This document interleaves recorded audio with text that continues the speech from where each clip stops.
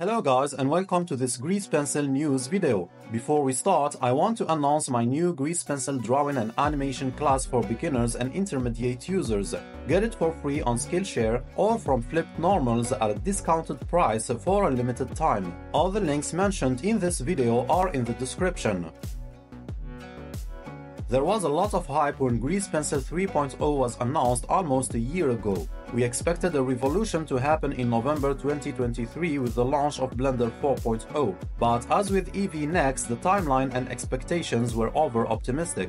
Now the Grease Pencil 2 development is halted forever, and the Blender 4.1 train comes to release day's station with no Grease Pencil 3 on it. But that of course doesn't mean nothing is happening in the shadows. The official Grease Pencil chat channel is usually quiet, but if you visited these days it's as active as a beehive. So today I bring you the latest Grease Pencil 3.0 news, a new estimate of its official launch date and what to expect from it. These past few weeks, devs were working hard on porting the modifiers, and most of the work there is already done.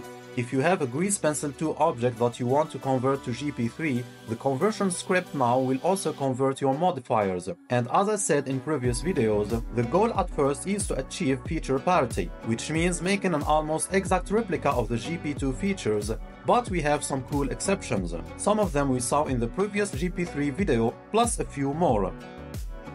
Weight Paint mode will have a new gradient tool, for example. Strokes mirrored using the mirror modifier are displayed in real time while they are drawn. And best of all, of course, is geometry nodes integration, which we also reviewed in detail in the previous video.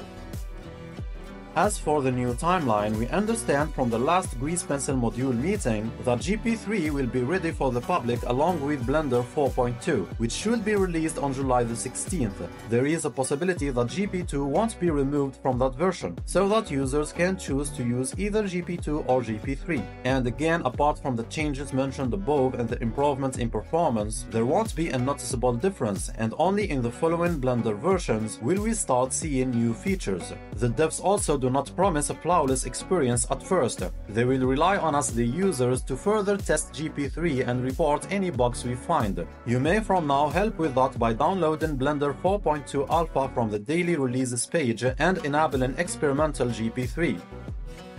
To convert a GP2 object now, you select it in Object Mode and go to Object Convert Grease Pencil V3. Make sure to back your files up before doing it. If you want to test GeoNodes integration, you can also download the demo pack from my Gumroad. For more details, watch the previous video. And if you are a developer and want to participate in the project, you can get in touch with the team in the Grease Pencil chat channel. This is it guys, don't forget to check my new class to learn tons of new Grease Pencil tips and tricks. Again, all the links are in the description.